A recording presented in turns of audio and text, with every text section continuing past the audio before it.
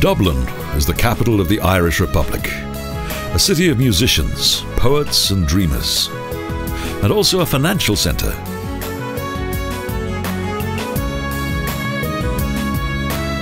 Its many old buildings indicate its long and dramatic past.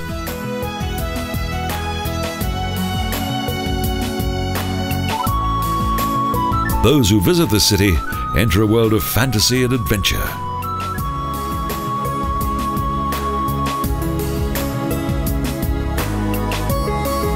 Dublin's Georgian buildings, whisky distilleries and historic castles are tangible and colourful reminders of bygone times.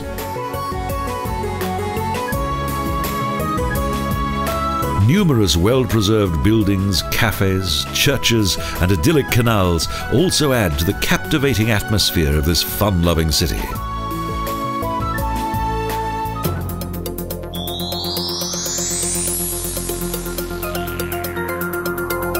Dublin was founded by the Vikings within a wonderful valley where the River Liffey flows into the Atlantic Ocean.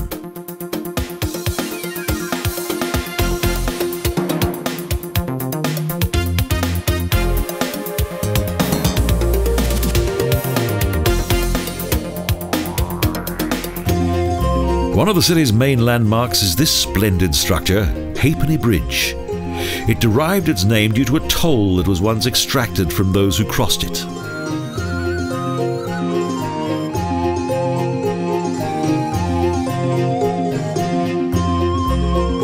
Various Celtic tribes settled here prior to the arrival of the Vikings. The actual city developed in the middle of the 9th century.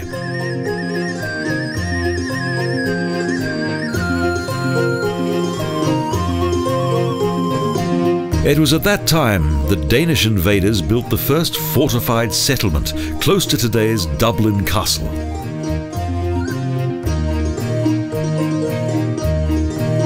Dublin, or Black Pond as the Danes called it, soon became an important trading centre.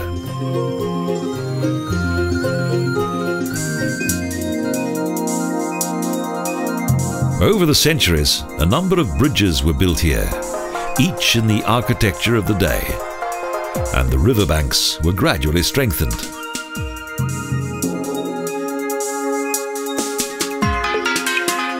However, the river divided the city into both north and south, and rich and poor.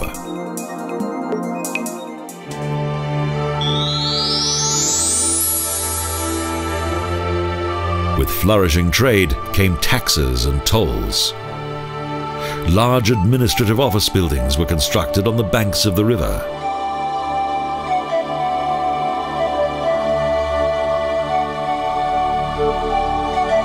The last custom house to be built was completed in 1791. Far from looking like a typical custom house, James Gandon designed a building with a grand facade. The focus of much hostility from local traders, the building took 10 years to construct. Indeed, Gandon carried a gun in order to protect himself.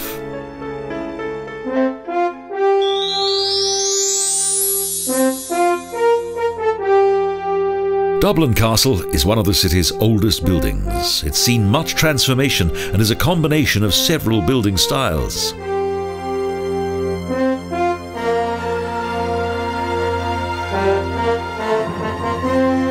After the Vikings, the Normans conquered the city and ruled over it for 700 years. And under King Henry VIII, Dublin became the capital of what was then a British colony.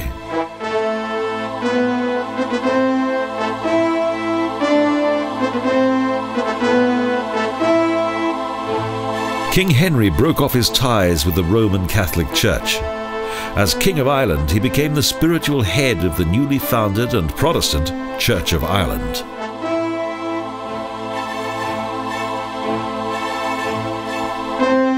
Only the record tower and sturdy external walls have survived of the Anglo-Norman castle.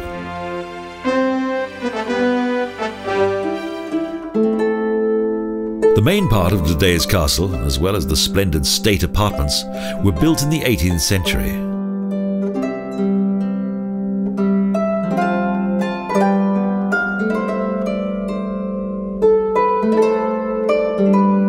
Today these fine rooms are used for various of the Irish Republic's official events.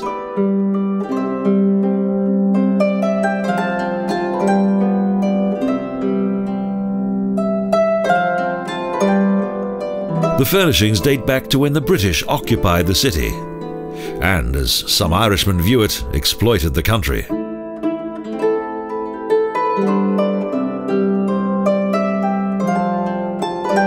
Various items such as vases and clocks are well protected, because in 1907 the crown jewels were stolen and have not yet been recovered.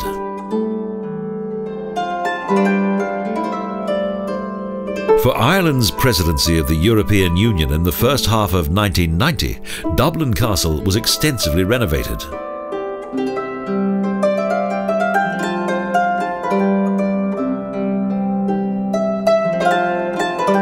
The centre of power of this old city is still highly impressive.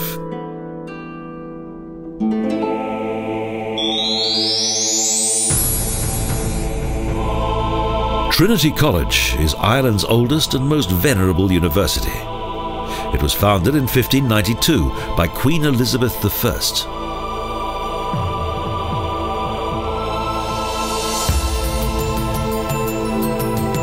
The high standard of education offered here has attracted famous pupils such as Jonathan Swift, Henry Grattan and Samuel Beckett.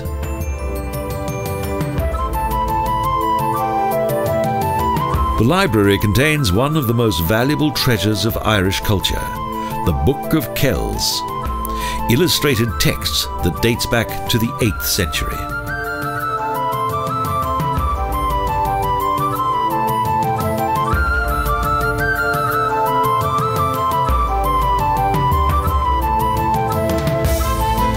A large area of paved squares, the relaxing inner courtyards, possess shady trees and pleasant lawns.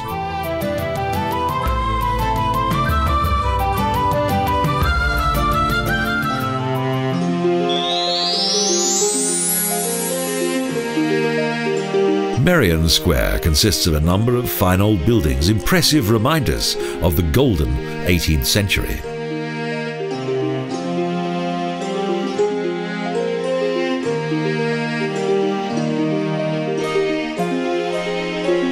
At that time, after London, Dublin was the second most important city to the British Empire.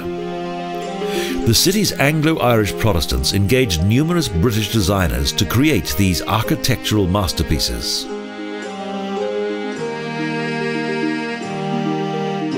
The famous Dublin doors, the colourful doors of the city's Georgian buildings, decorate the intriguing facades.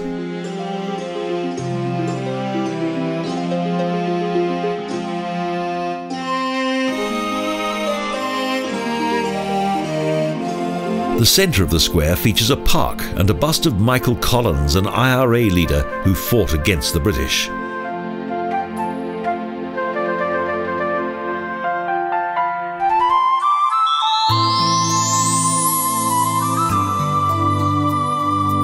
In Easter 1916, the Irish Republic was born. The General Post Office, a national sanctuary.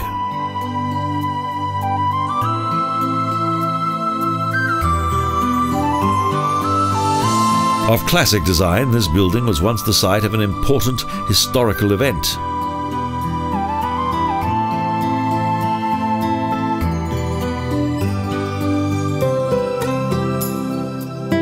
Under the leadership of Padraig Pearse and James Connolly, around 100 men occupied the post office.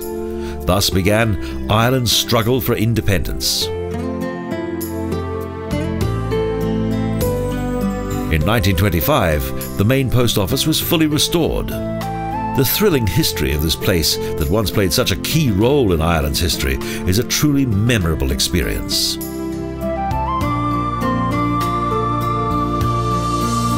Numerous statues commemorate those who occupied the post office.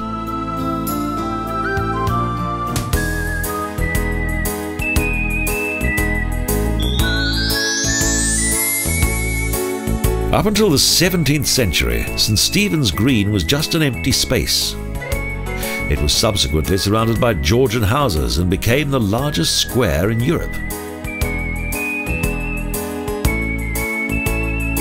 In the centre of the park are small gardens, ponds, fountains and pavilions. A green oasis in the middle of the city.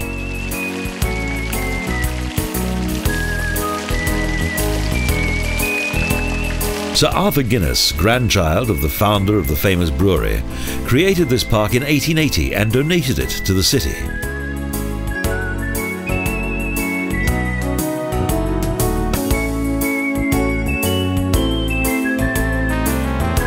During the day, the Green is a popular place, and in the evening, its pubs are kept busy.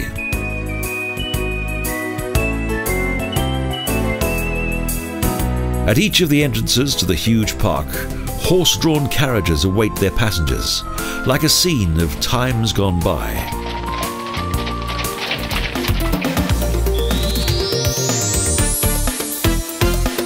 There is one thing that all Irishmen have in common: their insatiable thirst for Guinness. Thus it's essential to visit the famous Guinness Brewery. An exhibition explains how the black juice is produced and how it's found its way into 150 countries.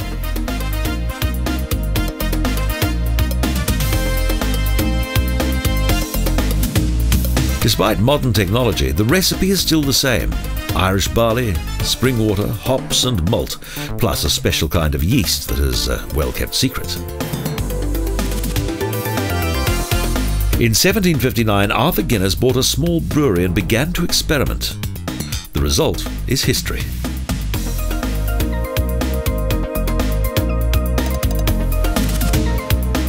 In 2001, no less than 570,000 visitors made this brewery the most popular tourist attraction in Ireland. Next, it's time to sample Ireland's national drink in the Sky Bar.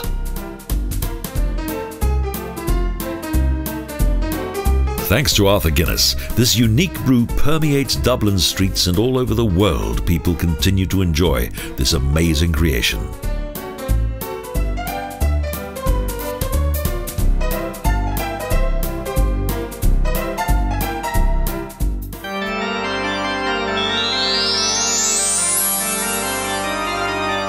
St Patrick Cathedral is the largest church in Ireland.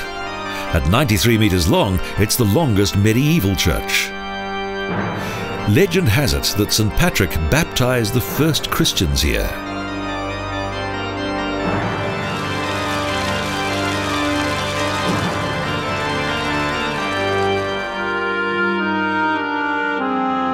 During the reign of Elizabeth I, St Patrick became a Protestant church. And during Oliver Cromwell's Irish campaign, it was used as a stable, thus causing a certain amount of destruction.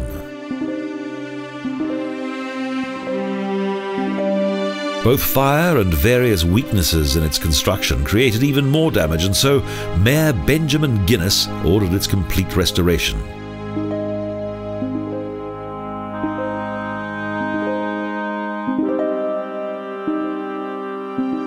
The cathedral contains the graves of numerous monks, heraldic figures and the banners of Ireland's military regiments. For 32 years, Jonathan Swift was dean here.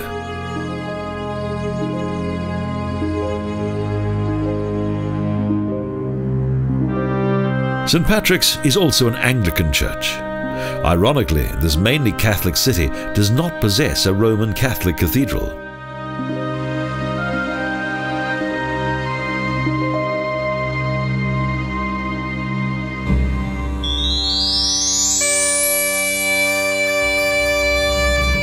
The Dublinia tells the history of the city, from the invasion of the Anglo-Normans up until the closure of the monasteries. A dramatic period.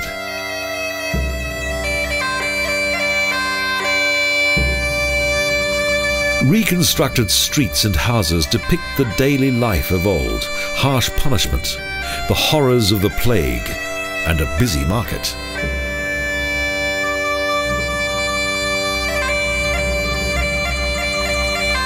In addition to the life of the city, those who come here can also learn of rebellion, and archaeological finds demonstrate the long history of this ancient settlement.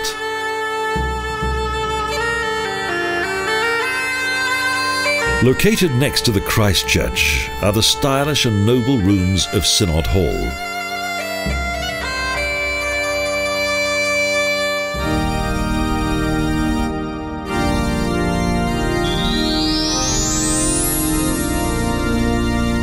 Today, Christ Church Cathedral is also part of the Church of Ireland. It was founded in 1038 by Dunan, the first Bishop of Dublin.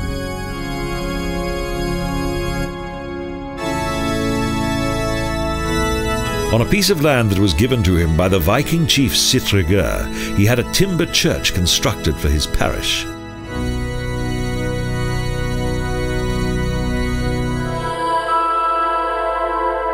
In the 12th century, the Norman conqueror Richard de Clare, also known as Strongbow, together with Lawrence O'Toole, had a large cathedral built here.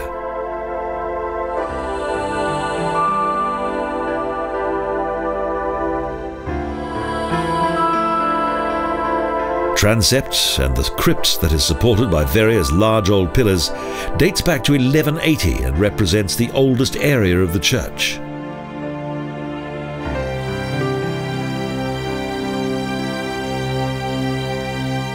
The church contains many magnificent statues and reliefs. It was here that the most important functionaries made their oath of allegiance, and where the English king Edward VI was crowned.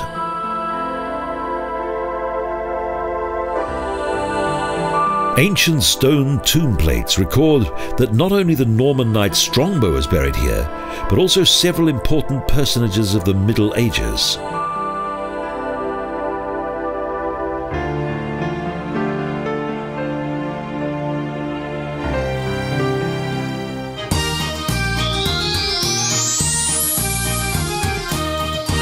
In the north of the city is Dublin's green lung, Phoenix Park.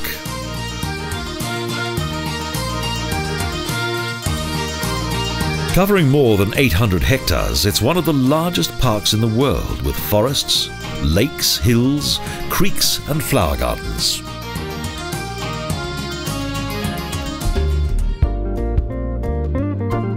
There are also tea rooms and pavilions. This vast park has been open to the public since the middle of the 18th century.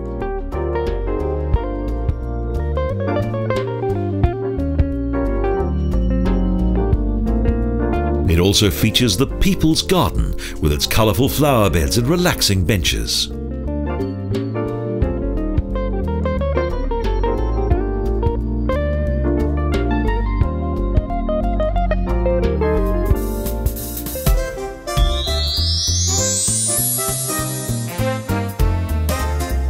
In the heart of Phoenix Park is Dublin Zoo that extends for 12 hectares and includes a number of lakes.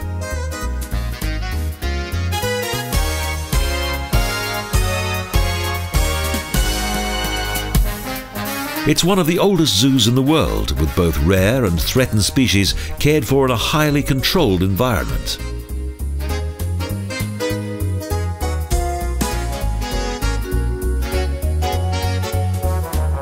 In addition to various species of big cat, the flamingo is one of the zoo's most popular attractions. And penguins are also equally at home here. Hippopotamuses and rhinos are also featured. These species have inhabited the zoo since it was inaugurated in 1830.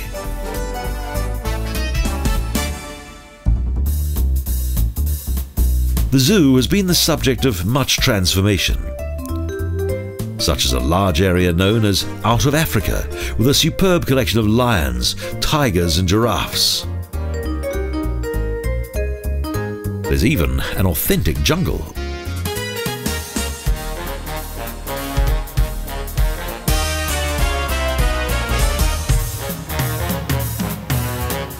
All the animals here are totally content, thus offspring are a common occurrence.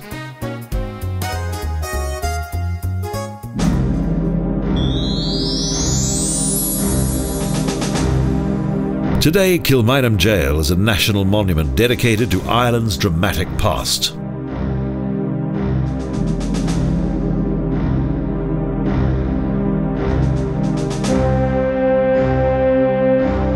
In this so-called freedom fighters' prison, many of those who took part in the Easter Rebellion suffered punishment and death. In 1924, it finally closed its doors as a prison.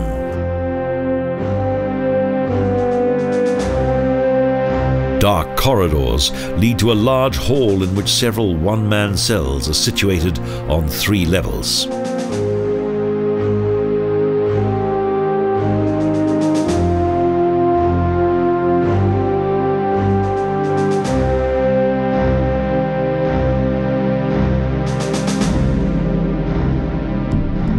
Kilmainham Jail was once a political prison. To maintain the strictest security, the prisoners were kept apart.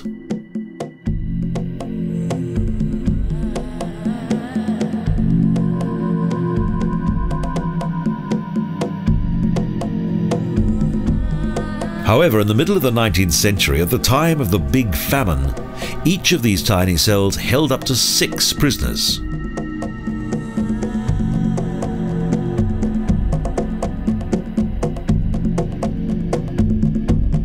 Most of the prisoners were common thieves. In those days, it was a crime to steal a loaf of bread.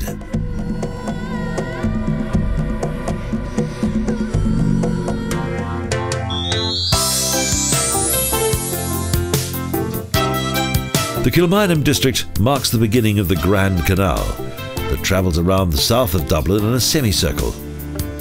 A fine example of the engineering skills of the 18th century.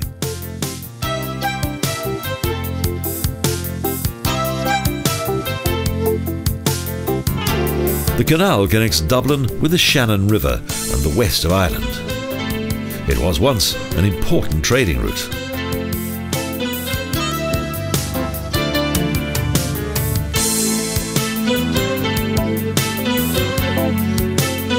Today, the Grand Canal is an idyllic place to while away the hours. It's also a popular residential area.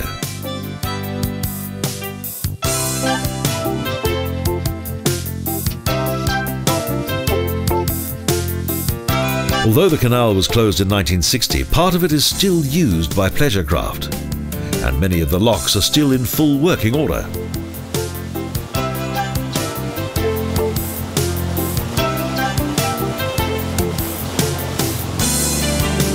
In the 19th century, both the Grand Canal and the Royal Canal marked the borders of the city. Today, they surround the city centre.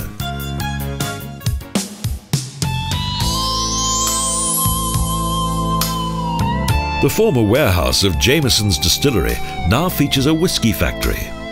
Here visitors can learn about the production of this remarkable spirit.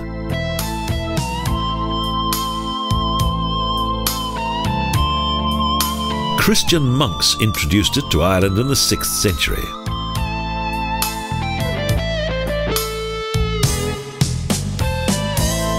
Irish whisky contains barley, water and yeast. It is distilled 3 times and then stored for 10 years in mature sherry barrels.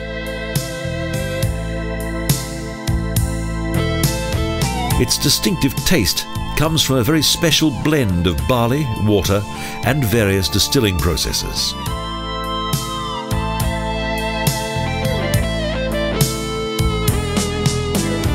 The final result is managed by a busy accounts department. And visitors are invited into an old Victorian bar in which they can try it for themselves.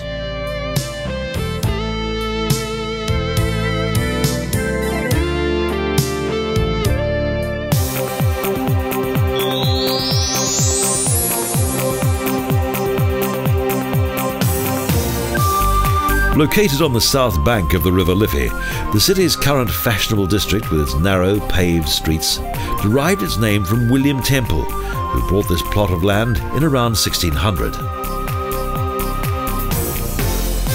In the 1980s, the then run-down harbour area was due for demolition. However, it has since been fully restored and is now the most lively part of the city.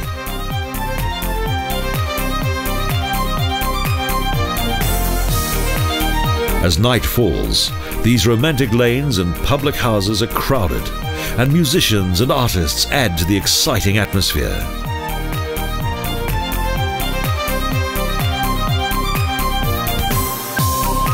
Dublin is now a dynamic metropolis full of unique Irish charm.